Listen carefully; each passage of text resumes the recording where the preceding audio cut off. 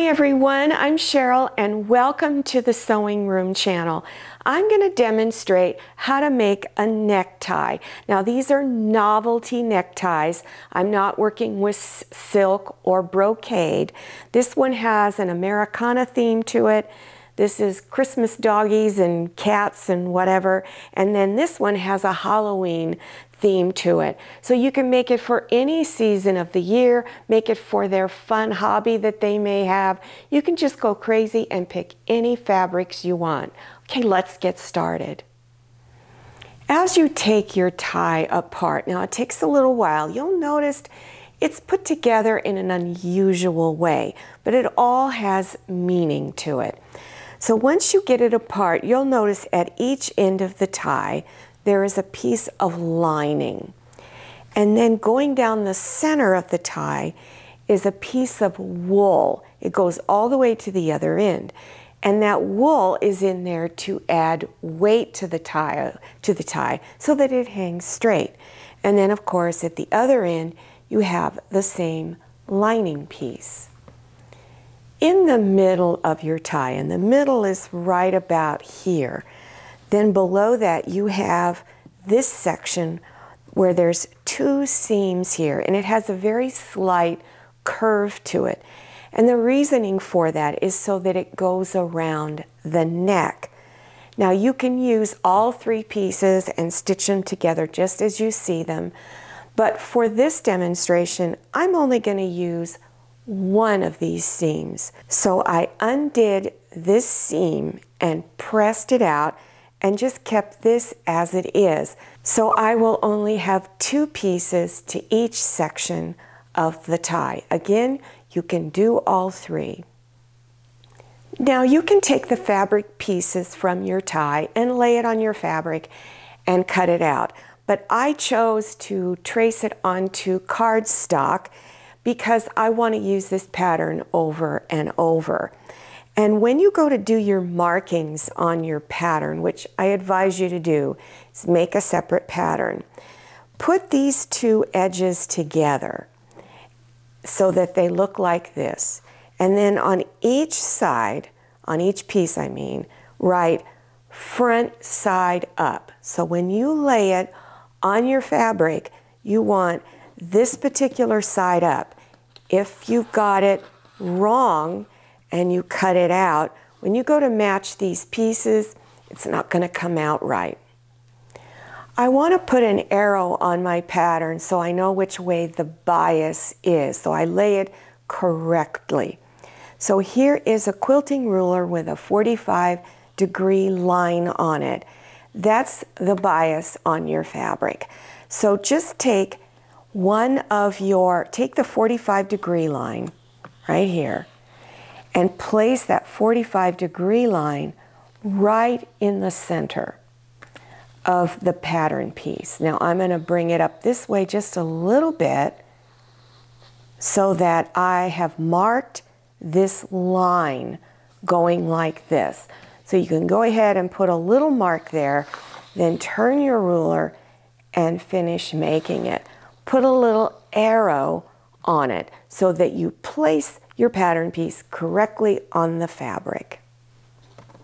So you want to unfold your fabric, and you're going to need just a little under a yard, but I would get a yard just in case. You make sure that you have enough. And so this is it. I've unfolded it. Here's the selvage edge here and here. The bias goes at a diagonal this way and this way. The red lines is the straight grain. So you don't want to lay your tie pieces going this way or this way. You want them going on the bias. So let's pretend that these are your pattern pieces. This is your fabric. You have it completely unfolded with selvage edges at each side here, two opposite sides. You want to lay your pattern pieces on the bias. So if we take this pattern piece here and you place this line on the straight grain, remember the red lines? They went up and down and side to side. So now you see that your pattern pieces are laying on the diagonal. If you are using different fabric on the back than on the front, then you want to bring both layers of fabric pretty sides together. Lay them out. Make sure your fabric is nice and smooth. Then you would place your pattern pieces on one side. So you've got the lining underneath and here. So you wouldn't have this up here. But if you wanted to make two ties, you could go ahead and place them over here, and you actually have two ties you can make. So here's my seam here. So before you stitch it together, you want to take each end and bring those two edges together so that they touch. Then you take it and you're going to fold it one over the top of the other so that those two diagonal lines come together like this. You'll notice you'll have a tail of fabric sticking out here and at the other end. It's supposed to be like that. If you don't do that, it's not going to come out right. Then go ahead and pin them together and stitch a 1/4 inch wide seam along there. Then you want to press this seam open, and you do that to your lining fabric and the fabric for the outside. Now bring your lining fabric and the fabric for the outside. Bring the pretty sides together. Now my lining is just plain fabric, but if it's a print, make sure you bring that print side towards here. And line up all your edges all the way down to the other end. Now you're going to stitch each end. We're not going to stitch it all the way down from one end to the other, only just at each end. So you can see you're going to stitch about anywhere from 1 inch to 1.25 inches. Stitch down 1/4 inch wide seam. And then when you get here, leave your needle down, lift your presser foot, turn your fabric, and stitch down to this corner. Then again, leave your needle down, turn your fabric, stitch down to this corner. Leave the needle down, turn again, and stitch about 1 inch or so. On the 3 corners, you're going to trim some of the fabric off. So just trim along here. You want about 1/8 of an inch wide of fabric, and do it over here. And then cut across the point. Now make sure you don't cut through your stitch line. And I like to cut a little more off of each side. And you do that on the opposite end also. Then you take it and you turn it front side out, and make sure you poke all those little corners out. After you've turned it front side out, again, make sure you poke your little corners out. Don't poke through your fabric, so be really careful. And then you want to press these ends flat. Now have the front of the tie facing up where the pretty side is, and fold it in half. So now you're looking at your lining fabric. Line up these edges right along here, and then you're going to place a pin right here where the seam is open, right at the beginning of where the seam is open. Place a pin there and continue pinning all the way down to the other end.